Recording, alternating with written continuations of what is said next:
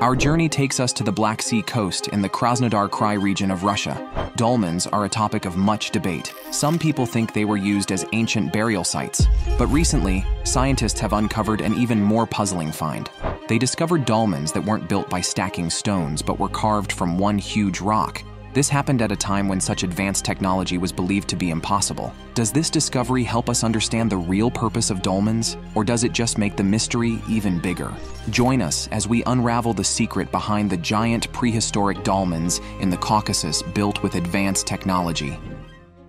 Introduction to Volkansky Dolmen. The Volkansky Dolmen is a large ancient stone monument situated just 200 meters from Novarez's Sochi Highway, near the village of Volkanka in the Lazarevsky district. This site attracts not just tourists, but also historians, people interested in esoteric practices, and those fascinated by the occult. The term dolmen comes from the Breton language and means stone table. Dolmens are typically described as large stone structures with flat, tabletop-like slabs supported by upright stones. They are commonly known as ancient burial or ceremonial sites. What makes the Volkansky Dolmen particularly intriguing is that it's the only monolithic dolmen known to exist today. It was carved out of rock to form a small hall-like chamber. Officially, it's dated to be about 4,000 to 5,000 years old. However, there are theories suggesting it could be even older. Remarkably, there are signs nearby that suggest ancient drilling tools might have been used in its construction. This implies that the dolmen were not simply made with primitive tools like a stone axe. The dolmen measures approximately 16 meters long and 8 meters wide, and the inner chamber is 1.5 meters high. Its facade features a neat rectangular shape with a round hole in the center. Inside, there is a chamber with a small hole and a notch on the floor. Despite all the speculation and research, the exact purpose of the dolmen and the identity of its builders remain a mystery. It's unlikely we will ever uncover the full story behind this ancient monument. The dolmen structure, made of sandstone, is thought to be thousands of years old. Many experts believe it might have appeared on Earth around the same time as the Egyptian pyramids. Though opinions on this vary because of differing theories about when the pyramids were built, some researchers suggest that the dolmen could be an ancient burial site or tomb. Another interesting theory is that it might be an acoustic device placed in unusual locations where the Earth's crust is fractured. According to this idea, its purpose could be to warn people about upcoming disasters. Some people believe that giant creatures make low-frequency humming sounds that humans can't hear. Right before an earthquake, the pitch of this humming changes, and in the city of Sochi, people start to hear this hum. Locals have various stories about the magical properties of the dolmen and the nearby plies, a type of ancient stone structure. They say that if you make a heartfelt wish at the dolmen, it will come true if it's a kind wish. Tourists often get nervous because they notice strange things happening with clocks and other measuring devices near the dolmen. Sometimes clocks start running backward or stop completely, and instruments stop working. According to old legends, these dolmens were used for divination, and special rounded stones found inside were part of this practice. These stones were thrown to see how they landed, which was believed to reveal insights. This likely refers to the depressions found on the flat surfaces of the rocks, although similar depressions can also be found on vertical surfaces. On the roofs of dolmens, you often find both individual depressions and groups that form patterns or designs. Some scientists think that these drawings might be a map of the night sky made by very old civilizations. Near the drawings, there's a small funnel by a hole and the floor of the room. We can only guess what it was used for. The area is named after Princess Volkanska, who spent a lot of time there. Some people believe this site is about 9,500 years old, which is amazing because it shows that people back then had the knowledge and skill to carve hard rocks into such precise shapes. Other scholars think this place might have been a temple where people meditated. Nearby, there's a natural spring, and in the greater Sochi area, many other similar structures exist, but most of them are just old slabs of stone. In addition, there are trough-like formations that have been carved out of a single large rock. The ceiling of these formations is a separate slab of stone. However, it's very rare to find large, monolithic spaces carved from one piece of rock. The Volkansky dolmen is considered unique, not just in its region but in the entire world. Unfortunately, two similar structures were destroyed in the 20th century. Dolmens in the Caucasus. Throughout the Caucasus Mountains, including Abkhazia, many ancient stone structures like megaliths, dolmens, and stone labyrinths have been discovered, dating from the end of the 4th millennium to the start of the 2nd millennium BC. These fascinating sites, though not extensively studied, are scattered across a vast region. Most of these structures are rectangular and built from large stone slabs or carved directly into rock, often with distinctive holes in their facades. They spread across the Western Caucasus, covering an area of about 12,000 square kilometers in both Russia and Abkhazia. The dolmens of the Caucasus are especially notable for their unique prehistoric architecture. They were constructed using large, precisely cut stone blocks. Some stones were shaped into sharp 90-degree angles for corners, while others were curved to form circles, showcasing the advanced skills of their builders. Although these structures are not well known outside the Caucasus region, they are as old and architecturally impressive as the famous megaliths found throughout Eurasia. Their origins remain a mystery. Despite the diversity of monuments in the Caucasus, they share many features with megaliths from various places across Eurasia, including the Iberian Peninsula, Italy, France, Great Britain, Ireland, the Netherlands, Germany, Denmark, Sweden, Iran, and India. Many theories have been suggested to explain these similarities and the practice of building megaliths in general, but the reasons are still not fully understood. There are around 3,000 large stone structures known as dolmens in the Western Caucasus, though new ones are frequently discovered, and some are being lost. Many of these ancient structures are now in poor condition and could be completely lost if they aren't safeguarded from damage and neglect. The North Caucasus dolmens seem like a hidden city near the Black Sea.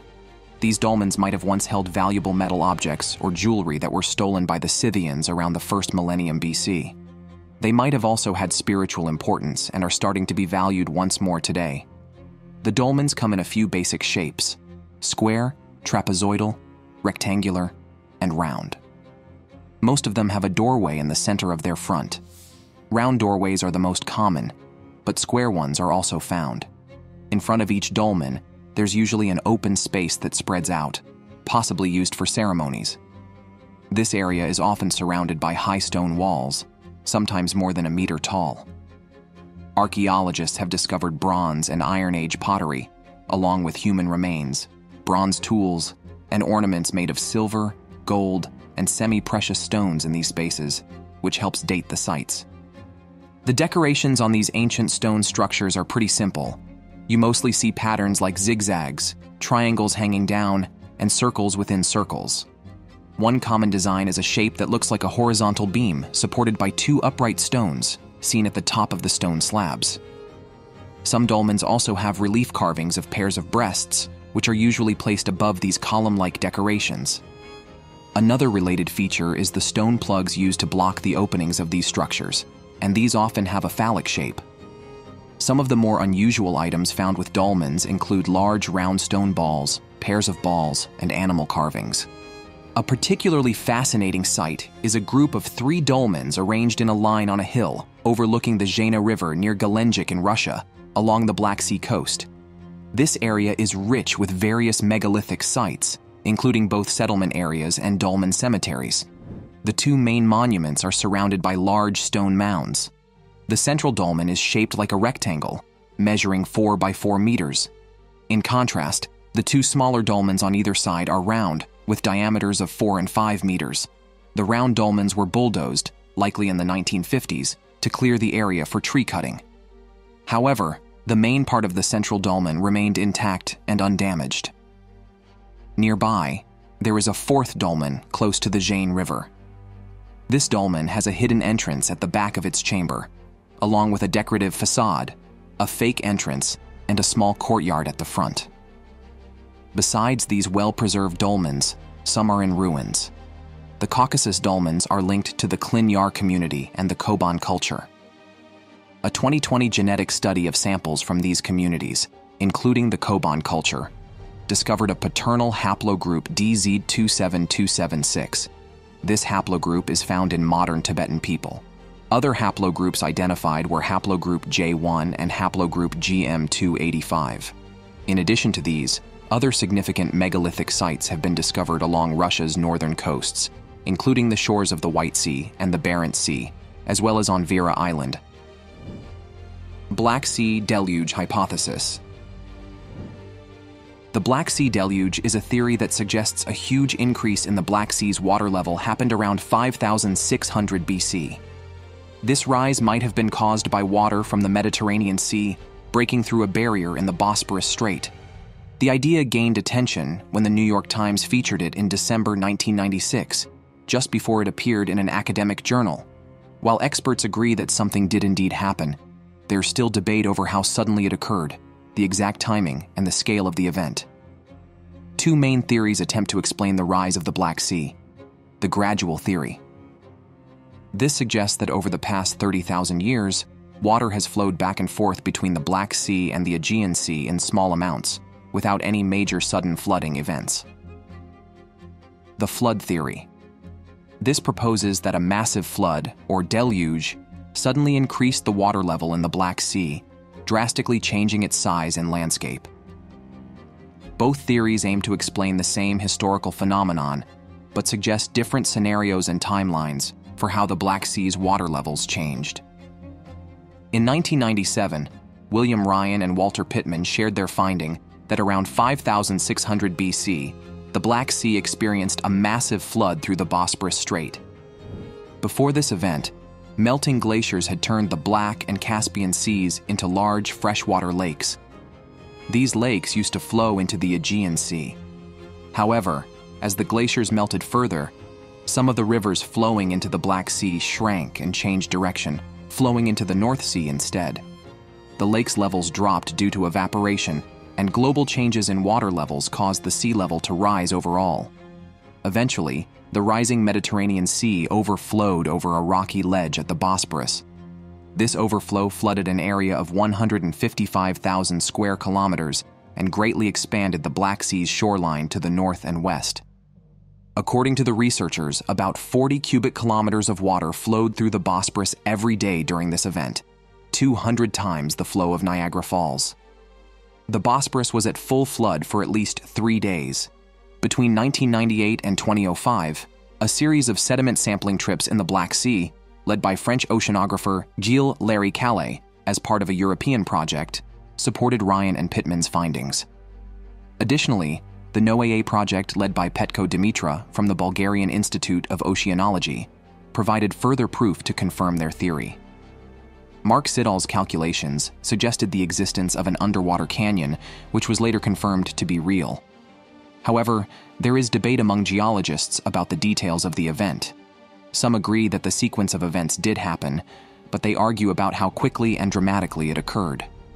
If the Black Sea's water level had been higher initially, the impact of the spillover might have been less intense.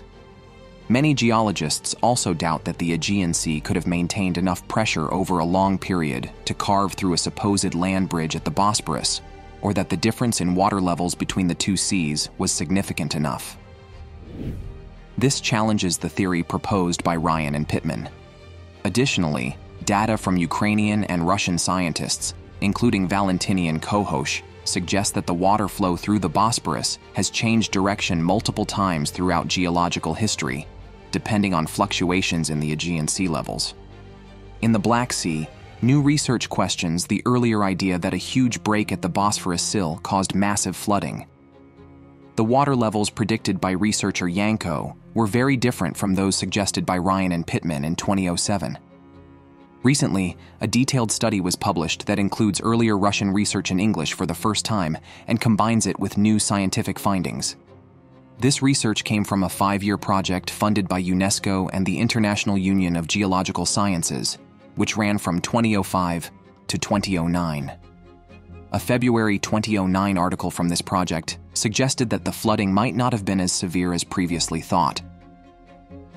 According to a study by GeoCell, before the Black Sea connected with the Mediterranean, its water level was about 30 meters below the current level, which is much less extreme than the theories suggesting a catastrophic event. If there was a flood, the rise in sea level during this reconnection was much smaller than previously estimated. It turns out that the event happened earlier than we first thought, around 7,400 BC instead of the originally suggested 5,600 BC. This is because the Bosporus Strait today has a depth that ranges from 36 to 124 meters, with an average of 60 meters. If we calculate the shoreline of the Black Sea from the Stone Age, when it was about 30 meters lower than it is now, it suggests that the Black Sea might have always been connected to the Mediterranean during the Holocene period. This means there might not have been a sudden, dramatic flood like a waterfall. A recent study, which looked at changes in a type of tiny marine organism called dinoflagellate cysts, found no proof of a catastrophic flood. This also ties into various flood myths, like Noah's Ark and ancient Mediterranean floods that happened around 5.33 million years ago. Many geologists still doubt that water from the Aegean Sea could have created enough pressure over a long period to cut through the Bosphorus Strait, or that there was a significant difference in water levels between the Black Sea and the Mediterranean in the past. In 2007, a book was published that brought together earlier Russian research on this topic, making it available in English for the first time and mixing it with newer scientific findings. A 2009 study by Liviu Ghiosan, Florin Philippe, and Stefan Constantinescu found that before the Black Sea connected with the Mediterranean, its level was about 30 meters lower than it is today, not 80 meters or more, as some theories suggested. This means that if there was a flood, it was much smaller than previously thought. Given the current depth of the Bosphorus, ranging from 36 to 124 meters, a 30-meter lower Black Sea shoreline suggests that the Black Sea might not have been cut off from the Mediterranean during the Holocene, and a dramatic, waterfall-like flood probably didn't happen. The flooding, if it occurred, may have been quite modest. In 2011, researchers found no underwater evidence of catastrophic flooding that submerged prehistoric Black Sea settlements during the late Pleistocene or early Holocene periods. A 2012 study on a type of microscopic algae showed no signs of a sudden, catastrophic flood. Instead, evidence from various scientific methods indicates a gradual submersion over a period of 10 to 200 years. A review in 2022 concluded that there was not enough evidence to support a flood theory. It is more likely that the Black Sea's waters slowly flowed into the Mediterranean. Additionally, there was no archaeological proof of people evacuating the region during this time. The Giant Rings. Here at the Giant's Ring, located just south of Belfast, in a small town on the edge of the city, you'll find a fascinating historical site. This place is remarkable because it features a dolmen, an ancient stone structure, and a large henge with 5 gaps in its main bank. It's quite similar to Stonehenge and Avebury in England, though no one knows exactly what it was used for. It could have been a ceremonial site or even a settlement for the early inhabitants of the area, but the purpose remains a mystery. What makes the Giant's Ring particularly intriguing is that it dates back to around 2700 BC, which is quite ancient for this region.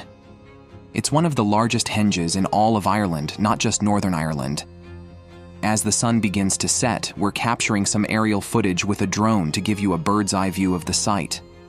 The dolmen is slightly off-center, adding an interesting geometric element to the overall layout. The site spans over 600 feet in width, with the dolmen's off-center position contributing to its unique design. As you enter the Giant's Ring, it feels like stepping into a massive bowl, and there's no evidence that it was used for defense. The arrangement of the banks and ditches suggests it wasn't meant for protection. At the center of the site is the sacred burial place marked by the dolmen. Archaeologists have discovered Neolithic remains here, indicating that a very important individual was buried in this location. The presence of the dolmen, along with other finds, highlights the significance of the site. Its vast bank and ancient atmosphere make it feel both monumental and mysterious. Let's get a closer look at the dolmen as we explore this incredible historical location.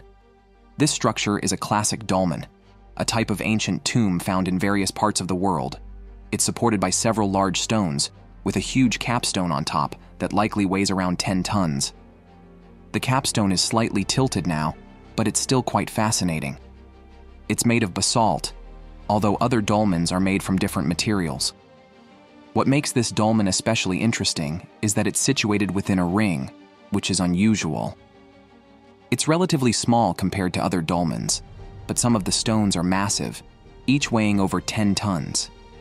You can even sneak inside the dolmen, and you might notice that some parts have been worn smooth over time, possibly from people sitting on them. The way the capstone rests on the other stones might suggest a piezoelectric effect, a phenomenon found at many similar sites due to the crystalline nature of the rocks. Inside the dolmen, you can see where a barrier once stood, which adds to the structure's complexity. It's a bit risky to explore as you never know if the structure might be unstable. The dolmen also has an interesting feature. Sunlight shines through a specific area, which could be related to astronomical events like Beltane, an ancient festival marking the start of summer. This adds another layer of intrigue to this ancient site. It seems like there might have been a shadow cast here that extended into the circle, possibly making it act like a calendar or a dolmen. However, it might have served a completely different purpose. Curiously, this feature is located right in the center of what appears to be a sacred area in the Giant's Ring Amphitheater. Standing here, you will be struck by how incredible this place is. You can see how the capstone touches one when they are not there, and you can also see the other stones in the dolmen. The sun is setting in the distance, adding to the atmosphere. Dolmens like this can be found all over the world, from Jordan and Korea to North America, such as in North Salem, and even in Colombia. It's truly fascinating how these structures appear in so many different places. Mysteries of Dutch dolmens. Drenthe is a province of incredible natural beauty, featuring dunes, forests, heathlands, charming villages, and ancient monuments. It is located in the northeastern part of the Netherlands and is home to nearly all of the country's dolmens. Within a 30-kilometer area, you can find 52 of these ancient stone structures scattered across the landscape. These dolmens are about 5,400 years old and are the granite remains of megalithic monuments that were built long before famous sites like Skara Brae, Loughcrew, Brinchely Dhu, Wayland's Smithy, and possibly even Newgrange. Drenthe holds 52 of the 54 dolmens still found in the Netherlands, with the remaining 2 located in the neighboring province of Groningen. We will focus on 2 of these Dutch megalithic structures, known as D53 and D54. Unlike their counterparts in Britain and Ireland, Dutch dolmens don't have the same intriguing names. Instead, they are simply labeled with a D for Drenthe or a G for Groningen. Before diving into the details of these dolmens, it's important to understand how the landscape came to be and who built these impressive structures. It's quite surprising to find such massive stones weighing up to 20 tons each in a flat and sandy country like the Netherlands. The region known as the Hondsrug in Drenthe and Groningen is home to 54 of these ancient passage graves, with Havelterberg being a notable part of this area. The Hondsrug is a long, low ridge that stretches from Groningen in the north to Emmen in the south. It was formed during a past ice age called the penultimate glacial period, which started about 194,000 years ago and ended around 135,000 years ago. During this ice age, the ice sheets in this region temporarily stopped moving.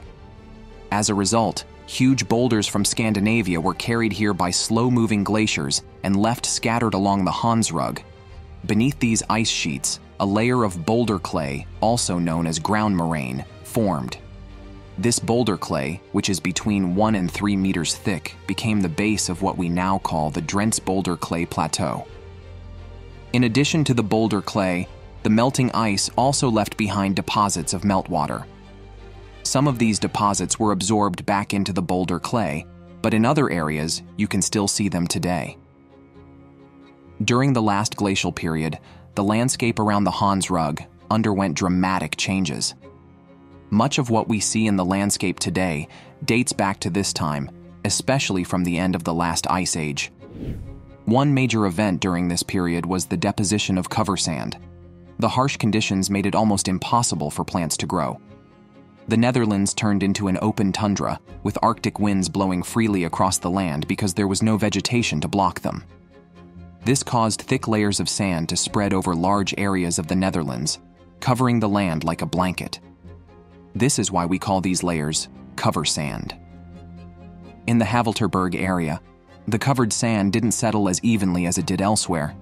This could be because the landscape or the movement of the ice was different, or there might have been less sand available. As a result, dunes and ridges formed in this area. These uneven landforms are exactly what drew prehistoric settlers to the region. Hendrik Voorman, an amateur archaeologist who lived near the Havelterberg, made some fascinating discoveries in the 1930s. Among them was a camp used by reindeer hunters around 12,000 BCE. Despite our best efforts, we couldn't find more details about this camp after searching for several hours. Now that we understand how the landscape was shaped, we can focus on the builders of the dolmens. The Swifterband culture was a group of people in the Netherlands who lived from around 5,300 BCE to 3,400 BCE. This culture is called sub-Neolithic because while they were influenced by the farming methods of the Neolithic people, they continued their traditional ways of hunting and gathering. They did adopt some Neolithic practices, like making pottery. The dolmens, large stone tombs in the Netherlands, come from a group known as the Western Funnel Beaker culture, which descended from the Swifterband people. These dolmens were built between 3,400 and 2,850 BCE in the area stretching from what is now Amsterdam to Hamburg.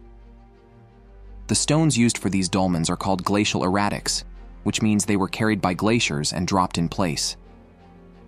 The dolmens we see today are just the remains of what they originally were, as many of their mounds have been destroyed over time. In the Netherlands, these dolmens are called hunebedden, which translates to giant's beds. At one point, there were between 80 and 100 of these dolmens in the Netherlands. Today, 76 sites are known. 53 are still in good shape, 1 is badly damaged, and 18 were destroyed during the Middle Ages. Dolmen D53 is the second largest dolmen in the Netherlands. It was constructed between 3,400 BCE and 3,100 BCE. This dolmen is 18.1 meter long and 4.4 meters wide. It has 21 supporting stones, 2 end stones, and 9 capstones. The dolmen is oriented east to west, with the chamber facing west. Its porch faces south and is still complete with 2 supporting stones and 1 capstone. The site is surrounded by a large oval stone circle, which was originally the base of a mound. Builders placed 26 stones around the mound to support it, but only 10 of these stones are still there today. D54, located just a short distance from D53, is a bit smaller. It measures 12.7 meters long and 3.3 meters wide. D54 has 14 support stones, AX capstones, and 3 end stones still in place. Like D53, it is also aligned east to west. Sadly, D54 has never been studied or excavated scientifically. In the past, Dutch dolmens like D53 and D54 were covered by earth to form mounds. Over time, these mounds were damaged or destroyed by people using the earth for farming, by natural forces, or by treasure hunters. D53 was first noted in 1732 by Andries Schoenmaker, and a sketch of it was made by topographical artist Cornelis Pronk in 1737. French maps from 1811 referred to these dolmens as ancient Hunnic burial sites covered with large granite stones. D53 was scientifically researched in 1918 by Professor Albert van Giffen, who also numbered the dolmens in the Netherlands. During the study, researchers found that some capstones had shifted from their original positions, but were put back as they had been for thousands of years. They discovered over 600 pieces of pottery, 3 flint axes, an arrowhead, and 4 beads, including 1 made of amber. They also found cremated remains of at least 5 people and several animals, including 2 bear claws. The burial chamber floor was made of flat boulders covered with burnt granite grit, and the passage floor was made of regular boulders. Traces of 16 missing curbstones were found, marking the original base of the mound. In Dutch folklore, There are spirits known as Vita Viven, or white women, believed to be wise female herbalists and healers with prophetic powers. These spirits were thought to linger around sacred places like burial sites. People believed that mist on a grave meant the Vita Viven were present, so they would leave offerings and seek help.